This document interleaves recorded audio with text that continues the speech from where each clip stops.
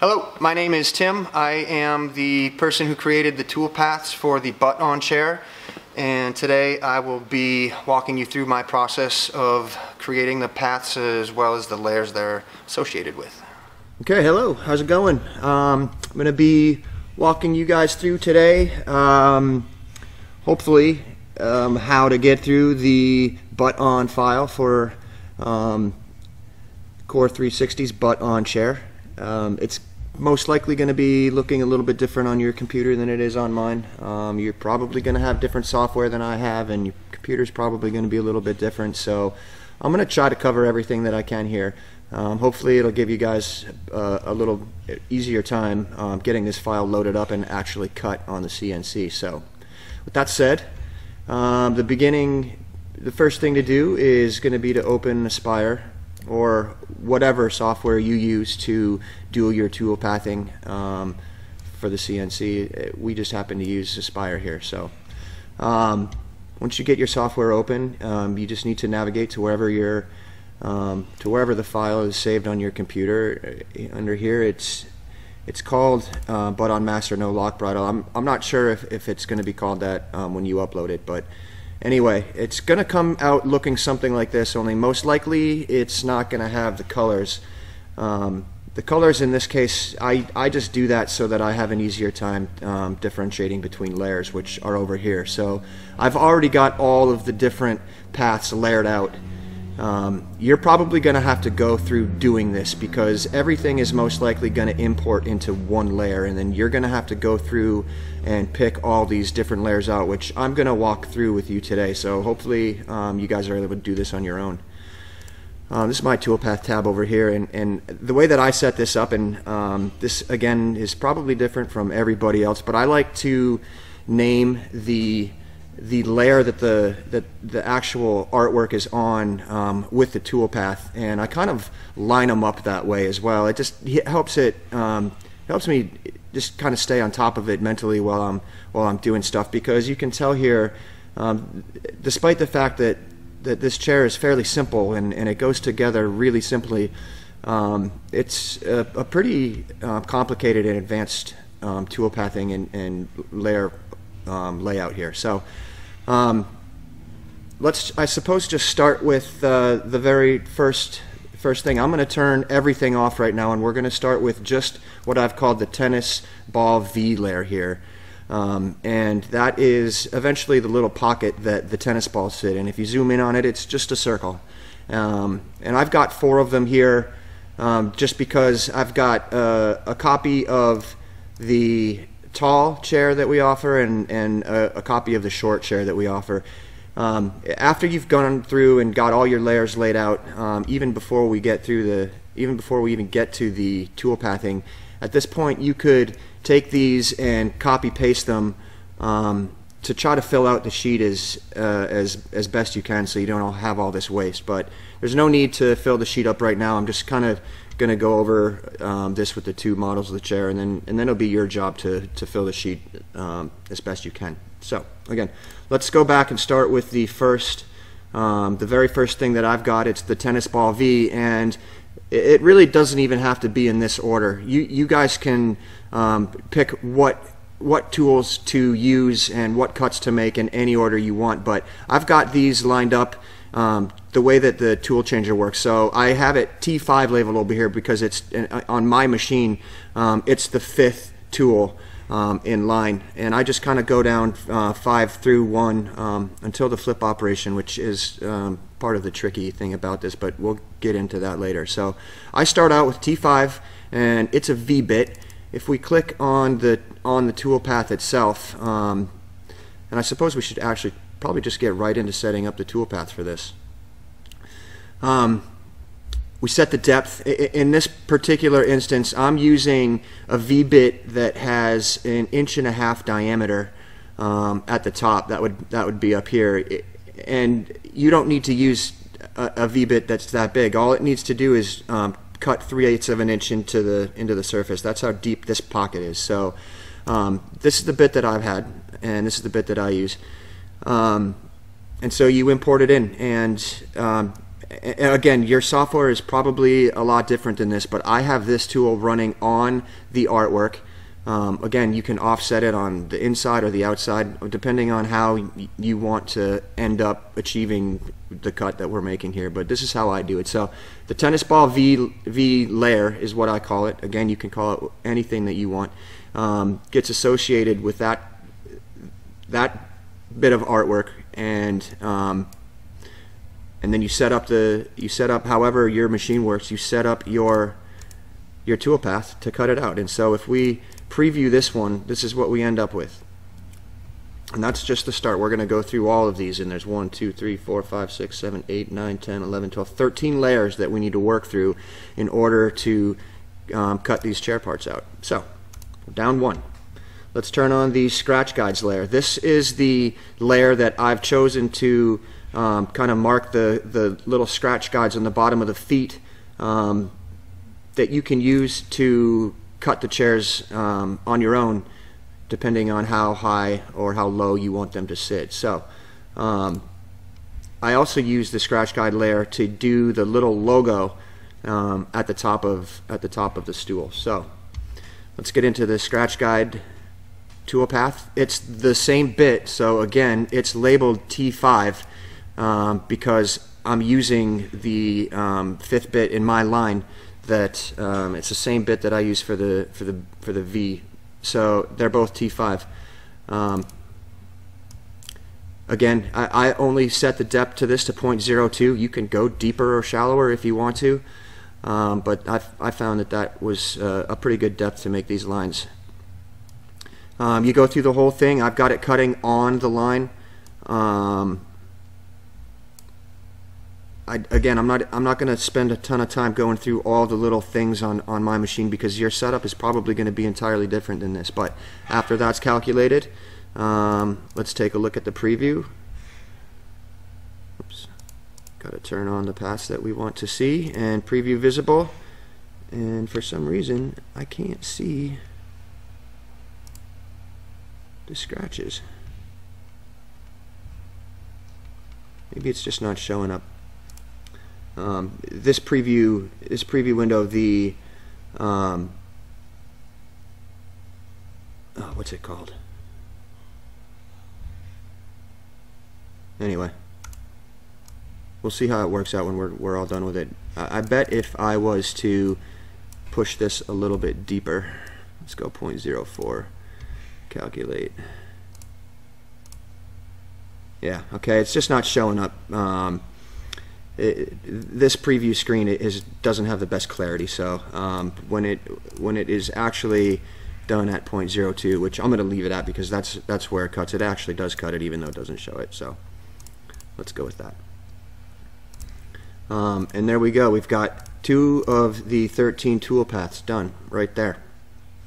We're going to just work down the rest of the way right there. Now we're doing the roundover, and this roundover is used on the seats. So there's a couple areas that we needed the corners rounded over so that they weren't sharp, and this is the tool that I used to do that. This is a 3/8 radius quarter round bit, and I've got this designated as tool 4. So this is I've got an automatic tool changer on my CNC. Some of you guys might not be so lucky to have that, in which case all these are probably going to be, you don't even need the tool differentiation, because you're going to have to change the tool out by hand every time, which is kind of a pain, but that's how it goes, I suppose. Alright, so let's take a look at what this looks like. And when we have the 3 that we've got done so far,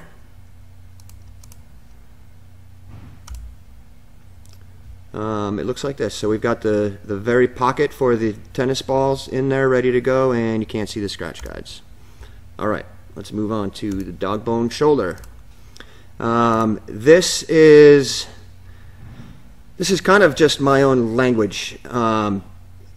There are clips that go on the top of on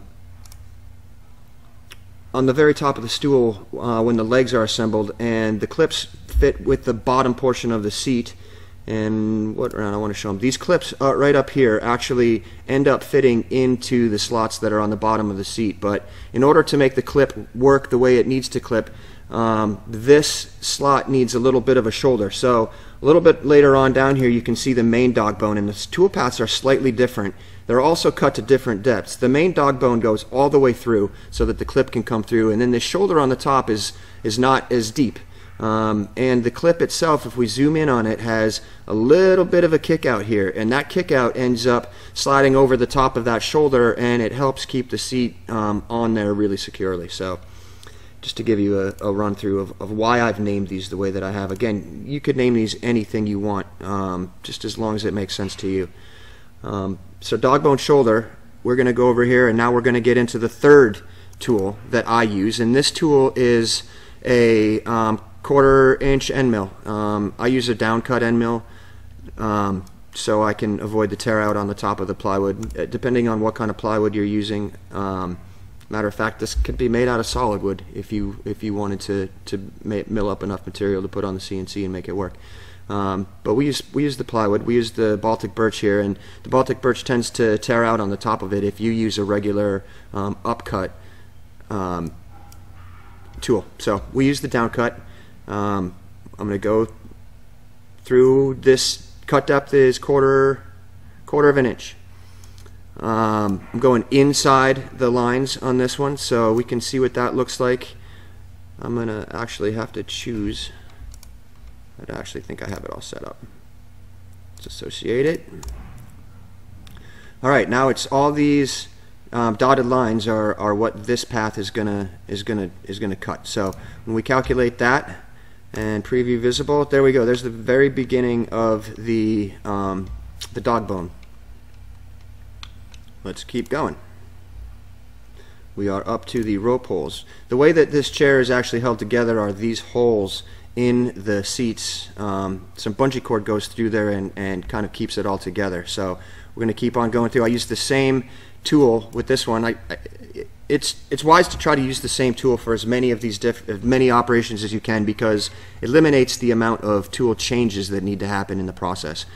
I think I've got this down pretty efficiently. If anybody figures out a way to do this more efficiently, then by all means feel free to do that, and let us know, by the way, if you figure out a quicker, easier, more efficient way to do this. But I found that 5 tools is about as efficiently as I could get it done.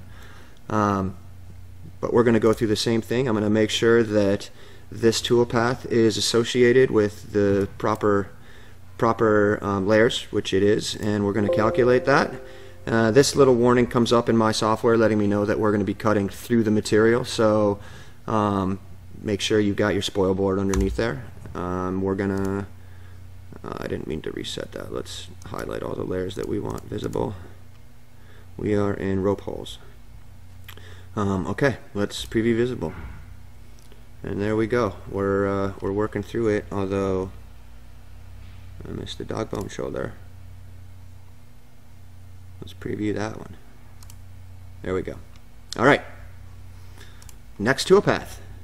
We are moving on to the flip registrations. Now this is kind of this is one of the tool paths that you don't necessarily have to do right now. I call it the flip registrations because in order to finish this chair, in order to make this chair work, some of these parts have to be flipped over and cut on the other side. And I use some of these holes that I've created, which happen to be 0.3 inches in diameter. It's the same diameter as a snow marker that we use for the sides of the road. Up in Vermont here, it gets pretty cold and we get a lot of snow, and they have these fiberglass markers that you put in the ground to on the sides of your driveways, and then the snowplow knows how to stay on the road when the road is entirely covered with snow. I've found that those poles work really great to cut down and actually use to register your parts when you flip them. What I will do is go into my flip registration layer, and you can actually see, let's see, what ones are there. These two red dots. They're the same size as the other ones. I've just put them on different layers so that I can keep track of them, and so that when I toolpath it, I can assign it to that layer, and I don't have to go through an entire sheet and pick the toolpath that I want to pick in order to make the machine cut that one. So these are the two rope hole, or these two flip registration marks are what I end up using to flip the part over, and we'll actually demonstrate this in video when it comes time to that. But just know that you don't have to do the flip registrations right now. Actually, sometimes what I end up doing is if I'm doing a big run of these chairs, I will just go through and cut everything out, and I won't even cut the registrations into the spoil board. I'll do that after, and I'll take the registrations and line them up and get as many. For example, this part right here ends up getting is one of the parts that gets flipped over, and I'll just fill up an entire sheet with just those parts. But for this registration, we are going to, or for this demonstration, I don't think we're going to do the flip registrations right now. We'll do that later. So we're going to skip the flip registration layer, and we're going to go to the main part of the dog bone, which I showed you guys a little bit earlier. And this is the same thing. I've got this in the same line. It's right underneath the flip registration, so it kind of helps just keep me online. If we go into the dog bone main, this is set to Z plus 0.01. That's just the language that this machine uses to tell it to cut 0.01 inches below the bottom of the part. So it is going to get cut all the way through, and another one of those windows is going to pop up letting me know that that I got to be careful because I'm going to be cutting through the part. It's the tool 3. It's still the 1/4 inch bit, and I use that because it can get in here and make these cuts that I needed to make without being too much of a diameter. Let's calculate it, and there's the little warning letting me know, yes, I know that. Let's preview the visible, and there we go. Now, if I zoom in on here, you guys can't tell, but there is actually a little shoulder there. It's just way too pixelated on my particular machine to really get in there and see that. But you can see that those parts are now cut out. Okay, let's keep moving on. Now we're going to go on to the clip cutout, and this is going to take a little bit of explaining why I do this. The clip cutout is that green layer that just popped up right there, and what it is the cutting out of the actual tabs. And I use the 1/4 inch bit only right here because I like to use a bigger bit to do the main cutout of these parts. I can push it faster. I've got a 1/2 inch diamond bit that I use to cut plywood out because the plywood actually dulls the carbide bits out pretty quick. The diamond bits last a lot longer. They're a little bit more expensive, but if you're cutting plywood out a lot, it's worth it to have one of these. But I can't get a 1/2 inch bit in here to get in there and cut all these parts out. There'd be areas where it would miss, so I need to go in with a 1/4 inch bit and get these smaller areas cleaned out.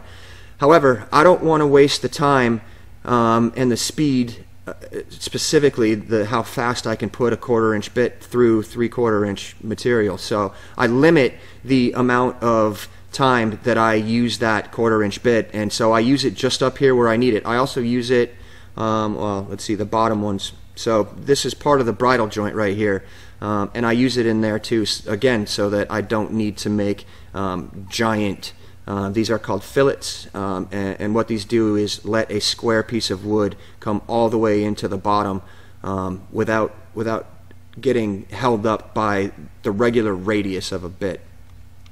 So this is that layer for me. When you see the clip cutout, that's why I do this.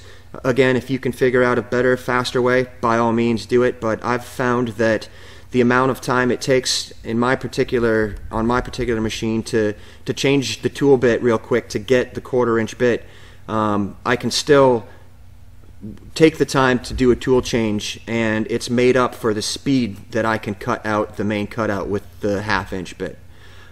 So we don't need the cutout layer right now. Right now all we're going to do is the clip cutout, and let's go into the layer, or the tool path layer over here, and again, it's the 1/4 inch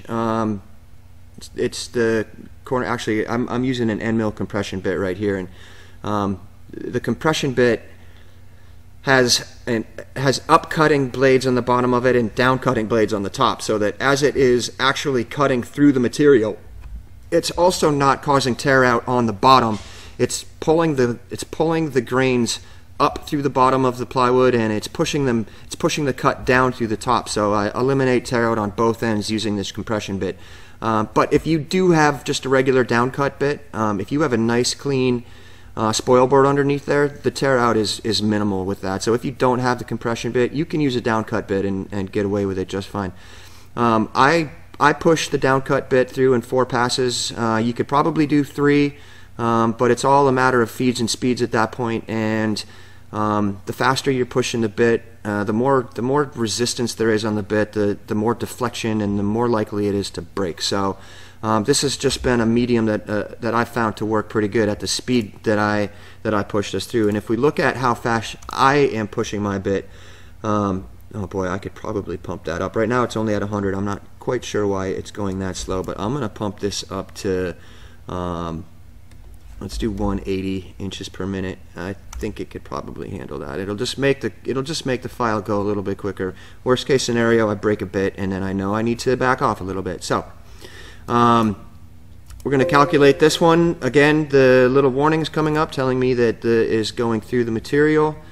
And let's preview what that looks like. Alright, so there we go. This is the beginning. We're about halfway through here of setting this file up. Now we're going to go to the tennis ball pocket itself. It's practically the same. I even have it colored the same way, and it, matter of fact, is literally I just copy and pasted this just into a different layer so that I have more control when I'm setting up my tool paths. So we're going to go into the tennis ball pocket layer, and now we're going to have a tool change here. I am going with the diamond end mill. It's going to be the same bit that I used to cut the whole thing out, and it actually does a pretty good job removing. What we're going to end up doing is removing this kind of peak that's in the middle of our tennis ball pocket, because the tennis ball needs to fit in there nicely, and now we need to remove all that material that's down in the bottom. So I've got the cup depth to 0.375. It's the exact same depth that we used with the V-bit, and that should work out pretty well after we cut that bit out. And what this looks like is this. So there we go. Now the tennis ball will sit right in there, and actually it'll be in between. That's the bottom one.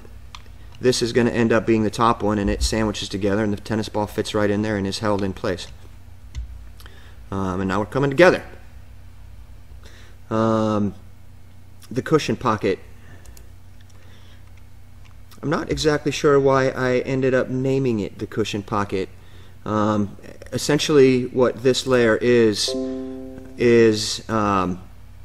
this area right here. This is actually the underside of the top seat, and we've removed a lot of the wood that's in there because it really helps prevent a pinching hazard between the bottom plate and the top plate when you're sitting on it. If you were to reach around the bottom of the seat and tilt at the same time, you could get your finger stuck in there, and this operation just helps reduce the chances of that. So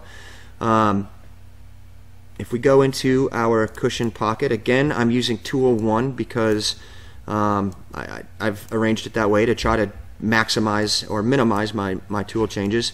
We've got this set up to 0.47. It's the diamond end mill, and when we calculate this, there's the tool paths that it's gonna take, and it's now removed that material, and you can see that it's actually gone from there. Alright, the cutout.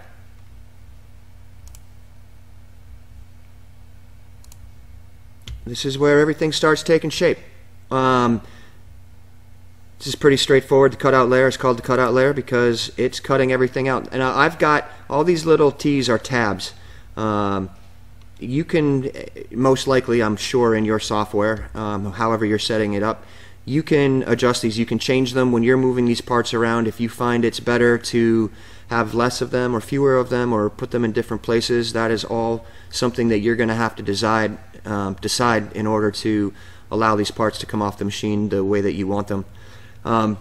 With my particular table, some of these parts will actually stay in place without tabbing them, but the vacuum table is not, in my particular case, it doesn't hold these parts down 100% of the time. Every once in a while one will pop off, so I've just tabbed them.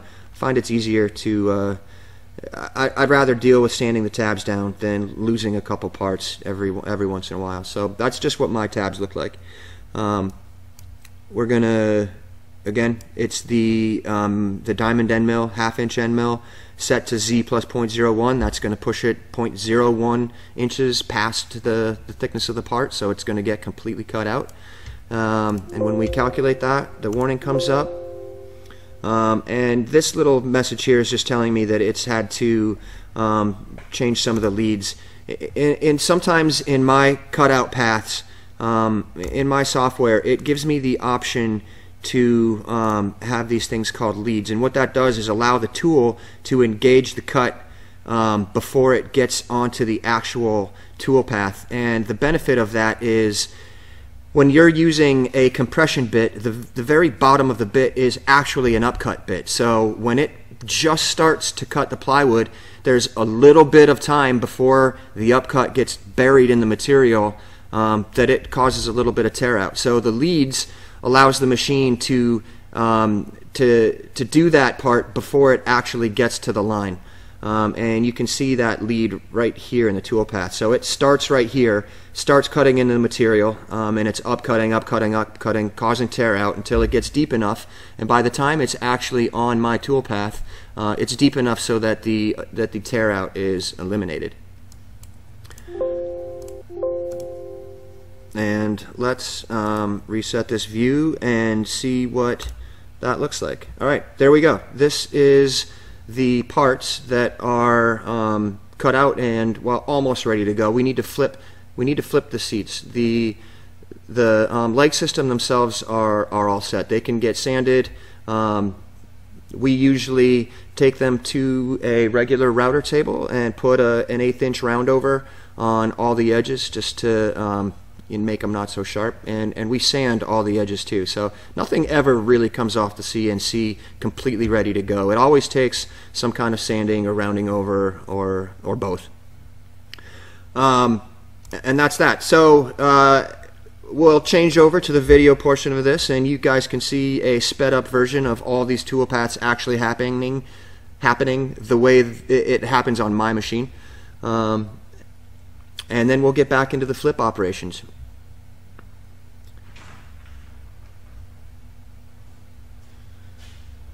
Okay, so let's look at the flip operations. I'm going to turn all of the layers off that we don't need right now, and we're going to just look at the flip operations real quick. The flip rope track is it's designed so that the bungee will not be sitting on top of the stool, so it won't actually be in the way. It'll be hidden. It just kind of makes it cleaner, and it's just a better design. I suppose you don't have to do that, but it's also going to save the life of the bungee because it won't be getting rubbed on all the time. The other thing that we do in the flip layer is I use the V-bit again, T5, to go through and cut little grooves in the top of this, and it's just not as slippery that way. So let's start. I'm going to leave the cutout on so you can kind of see where these are. And also, I suppose we should go into the flip registrations right now, because this is the only way that really the machine will cut the parts in the proper place. Since we're actually removing them and flipping them over, we need to make sure that they're going to go somewhere and that the machine knows exactly where they are so that it can cut them properly. The flip registrations is how we do that. If we take the cutout off, if we turn all these layers off, these are the registration holes, and if you remember, they're set up to be 0.3. You can set them up to be 1/4. I wouldn't go any less than that because the bungee, you're going to have a tough time finding bungee that's going to work. But if you have 1/4 inch dowels, then make these holes 1/4 inch so that when you flip them over, they're not loose. Excuse me. So we're going to go back up here into the flip registration layer, and I am at this point. This could be a little bit confusing, but right now I've got the depth set to 1 inch, which would actually end up being about a 1/4 inch deeper than the material. Typically, what I've been doing lately is I change this to like a 1/4 of an inch. And I do this flip registration in an entirely different operation. I take all my parts off the bed. I have just the clean spoil board under there, and I will cut these registration holes only a 1/4 inch deep. That way I'm not pushing the bit through 3/4 of an inch of plywood and then down into the MDF. They just tend to get hot, and I don't do it that way. What it also does is I can take these and move these holes anywhere I want, and as long as I've got enough room between parts, I can line up 20 of these and get them on the machine instead of just cutting these 4. So it's just an efficiency thing. But for the sake of this demonstration, let's just calculate these registration holes, and we're going to totally reset the preview, and now what we're looking at is just MDF. If we preview the visible MDF now, you can see that we've got these holes that go a 1/4 of an inch deep into the MDF. What I do at this point is actually cut, I take my dowel or my road marker and cut them down to 3/4 of an inch or so, even a 1/2 inch might work, and actually stick them into the MDF, and then I take the cutout parts, flip them over, and because the holes are in exactly the same place that they were on the part goes onto the bed and it stays put. And again, this will be a lot easier to visualize when you're actually seeing it done on the video portion of this, which can't remember when it's done, if it's going to be already done or not. So the flip registration is done, and now it's just going to go in, and we're going to be cutting the last two operations here. It's the flip rope track, and I've got this down here. I use T3 for this. It's the down cut 1/4 inch end mill, and again, I'm not going all the way through the material. We're only going 0.2 inches deep on this, and that's enough to allow the bungee to lay underneath the surface of the top of the seat. And when we calculate this and preview it, we're looking at that. Again, these are actually going to be your parts on the machine. This is not in the MDF anymore. Okay, let's do the last operation here, the flip scratch. These are the grooves that help your bum stay on the seat. It is the V-bit. Again, it's T5. I can use the very same bit for this operation and the other 2 operations that I use. It just helps eliminate tool changes. I've set this depth to 0.05, so this one will definitely show up in the preview screen here a little bit more. So when we calculate this and preview the visible, that's what that ends up looking like. Again, this is going to actually be cut out, so these are just individual parts. But that's it. That's all the layers. That's how I've got it set up. I'm sure this is still super confusing. Hopefully the video portion of it helps out a little bit, and let us know if you guys have any questions or how we can make this better. I'm sure I'm going to be redoing this very shortly, because this is the first time I've done this.